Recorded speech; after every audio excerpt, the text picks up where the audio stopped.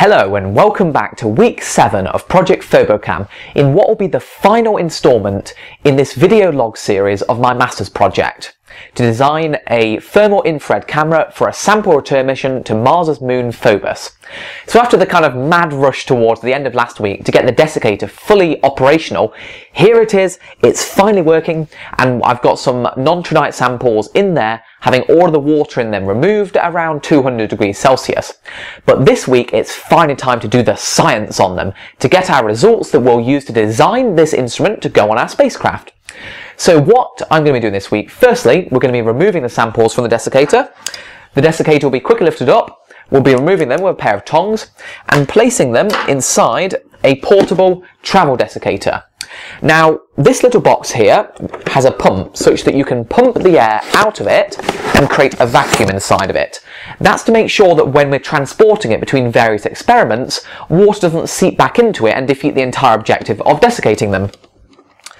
So, what we actually want to do is we want to measure the samples in the thermal infrared in what we call the moon box. Now, I'll be showing you the moon box later and I'm really excited to show you this. It's basically a chamber that will simulate directly the conditions that we would experience on Phobos, namely a vacuum, heating the samples from above at around 300 Kelvin, which, if you remember from a previous episode, is what my computational model of Phobos deduced as its surface temperature, and also heating it from below with the temperature we would expect the subsurface layers to be warming up the samples.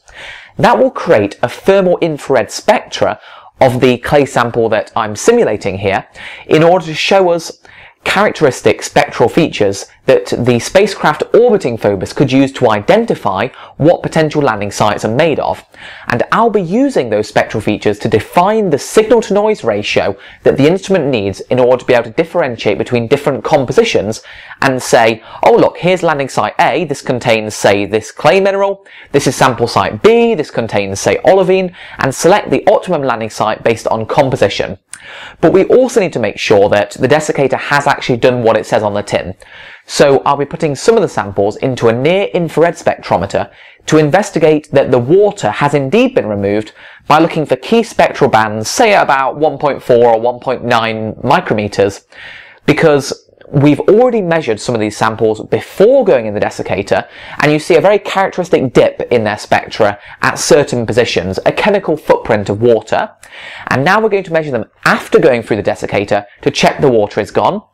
And you'll also remember that last week I put one of these samples, in fact two of the samples actually, a Montmorillonite and non-trinite sample, into an X-ray diffraction machine in order to look at the underlying atomic structure of the clay samples. I'm also going to be putting in the desiccated samples into the X-ray diffraction machine to see how their atomic structure has changed.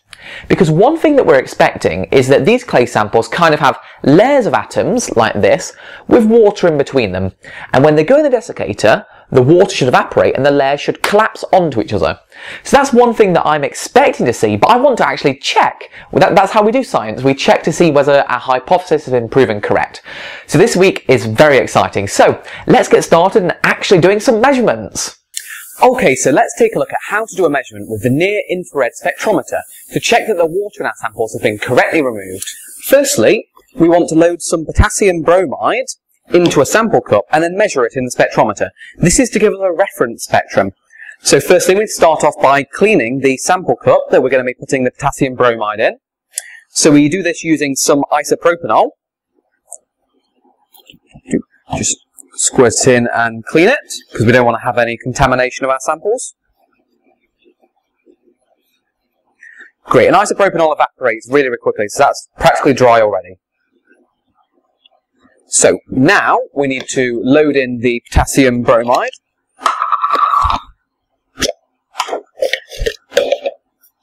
Got to do this quite quickly because it's relatively reactive with the water in the air. Okay, and pat it down and roughly level it off.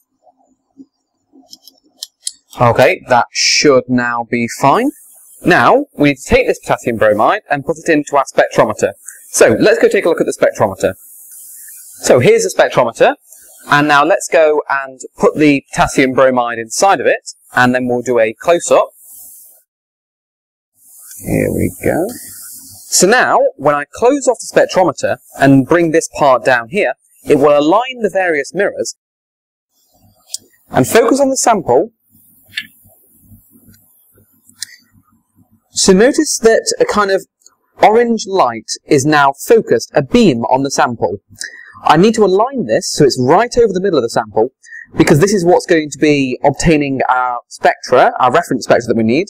So I can do this just by turning this little part here, because we don't want the side of the sample cup, the aluminium, to be caught in there. So let me take a look and see what reading we're getting on the computer now. So here is the potassium bromide reference spectrum. Now let's measure some of the undesiccated nontronite.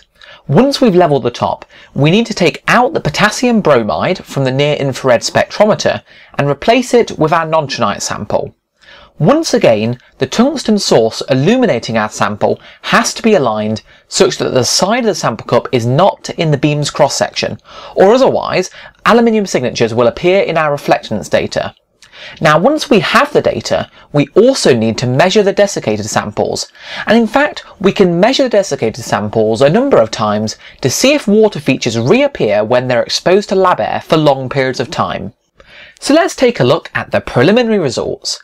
Here are 3 near-infrared spectra. The purple curve is the nontronite before desiccation, whilst the orange and black curves are from the desiccated sample, with the black curve being taken immediately after leaving the desiccator and the orange curve taken half an hour after being exposed to lab air.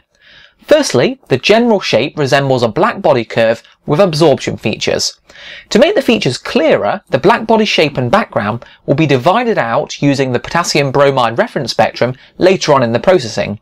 But even before processing, I've highlighted a few key noticeable features. Oh, and by the way, the axis at the bottom is measuring in wave number units of inverse centimeters. If you want to convert into wavelengths in micrometers, you just divide 10,000 by the wave number. Anyhow, the red boxes indicate absorption features due to water. Although the one at 1.4 micrometers is a little hard to make out here, the characteristic feature at 1.9 micrometers seems almost completely absent in the desiccated sample, indicating that the sample has indeed had its water content removed. The broad water feature at 3 micrometers is also interesting because the fact that it gets deeper over time shows that water is being adsorbed onto the surface of our desiccated samples if they are left exposed to lab air for too long. Finally, one really interesting sharp absorption that I've highlighted at 2.8 micrometers is a metal hydroxyl feature from the nontronite itself. Now, some spacecraft observations from a couple years back highly suggest that there is an absorption feature present on Phobos at this wavelength. Now, this is one of the reasons why nontronite is actually a good candidate for our simulated Phobos regolith. Since the desiccation appears to have been successful, it's time to remove the large sample cup from the desiccator and obtain its thermal infrared emission spectrum in the moon box. Here is a schematic diagram of the moon box, which consists of a sample cup and a black calibration target at the bottom, both of which are heated from below, a lamp simulating solar heating from above, and a liquid nitrogen cooled radiation shield. The entire chamber is pumped out to vacuum conditions of less than 10 to the power of -3 millibars. The detailed design and operation of the moonbox are described in a series of papers by Dr. Ian Thomas, who built the device here at Oxford a few years ago. Now, let's load the sample stage with the desiccated nontronite. The black object that you can see to its right is the calibration target, which is used to divide out black body emission. Once loaded into the moonbox, it's time to cool the radiation shield down to around -120 degrees Celsius to ensure that emission from the surroundings is suppressed and only emission from our sample is detected. This is done with liquid nitrogen. Finally, the sample is illuminated by a 75-watt quartz halogen bulb to simulate the sun. This week has been spectacularly successful. After all of the delays and problems earlier on in the project with the designing and construction of the desiccator, this week the results have been flooding in. I have the XRD measurements, so I can understand how the crystal structure of our clay samples have changed after going through the desiccator. I have the near-infrared spectra that I showed you, demonstrating that water has been removed during the desiccation process. And I have the thermal infrared emission spectra from the moon box, where the clay samples have been subjected to simulated Phobos conditions, very similar to the thermal model that I demonstrated earlier on in the project. Now, unfortunately, I can't show you the actual spectra from the moon box just yet, because we're going to be publishing them first, and so it's all confidential, but I'm extremely pleased with the results. So what I'm going to be doing next week, because I've decided to extend this by 1 week, for the final week, the 8th week of this project, is I'm going to be carrying out the analysis on all of the results and data that I've got in order to complete the design of the Phobos camera. So I'm going to be picking out and choosing where the spectral bands are going to need to be on the thermal infrared camera. I'm going to be examining the signal-to-noise ratio of the instrument, and I'm going to be comparing the thermal infrared spectra from our clay sample of simulated Phobos regolith with Apollo moon samples from Apollo 16 and some carbonaceous chondrite meteorite samples. So I'm very excited. This is it, the culmination of my project next week. Here we're going to see what we need in order to be able to do a sample return mission to Phobos. Thanks for watching. With the data from our experiments now in, next time I'll be discussing the results, the architecture and scientific purpose of a Phobos sample return mission, and finally my design of the thermal infrared camera that will prove vital for landing site selection on Phobos.